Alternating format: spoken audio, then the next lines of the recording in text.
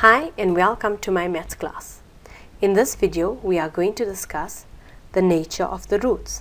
You need to first understand what does the word roots mean.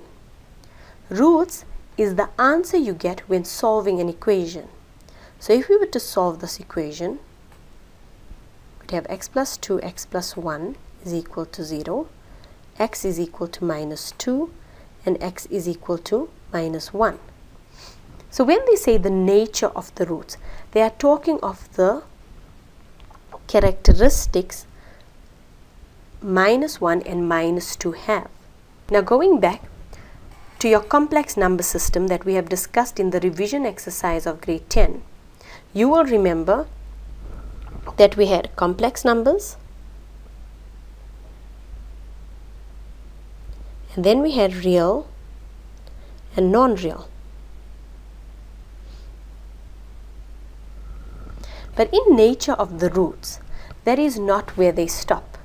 They also go into equal, which means do they have equal answers? Is x equal to 1 and the other one x is equal to 1?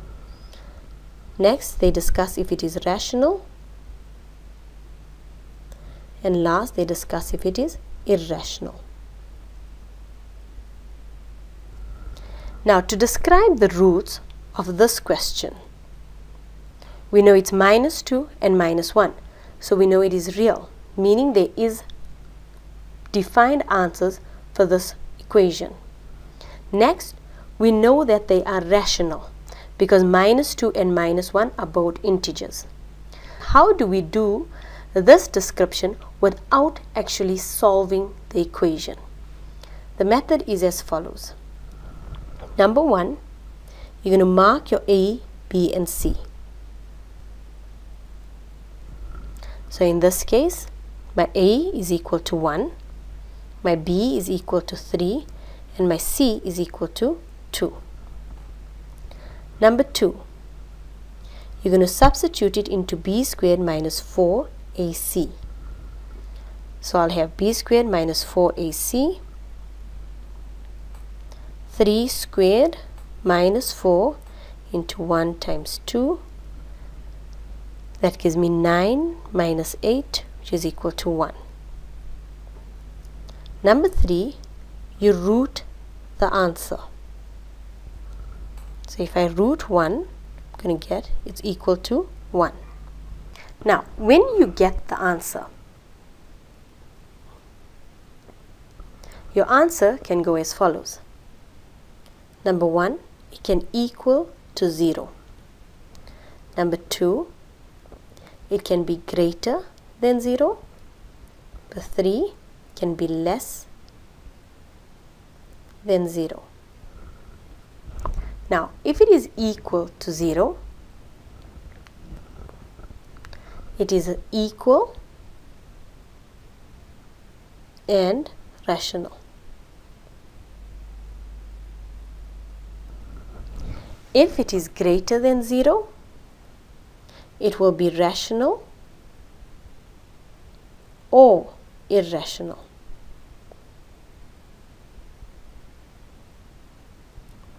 And the last one is if it is less than 0, then it is non-real. Non-real meaning that the equation has no solution. So non-real means the equation has no solution. Now if you look at the answer that we got, 1. 1 is greater than 0, which means that I can tell you that it is going to be rational or irrational. Now how do I decide if it is rational or irrational? If when you rooted the answer and it was a perfect square, then it will be rational. But if it is not a perfect square, then it will be irrational. Let us do the following example.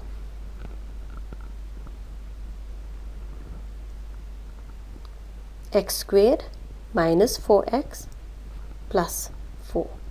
Describe the nature of the roots of x squared minus 4x plus 4 without solving the equation, which means you cannot make it equal to 0 and then get x is equal to something and describe it from that. It means you may not solve the equation.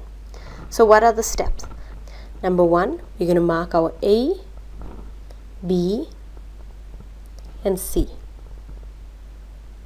Then we are going to substitute it into the formula b squared minus 4ac. So I've got minus 4 squared minus 4ac. Now bringing your attention to this minus 4. If you are going to use your calculator, make sure that you put in your brackets. If you put in your brackets, you will get the correct answer.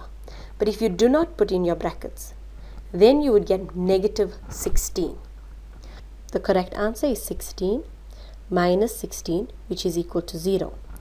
If you did not put in your brackets, then you would end up with negative 32.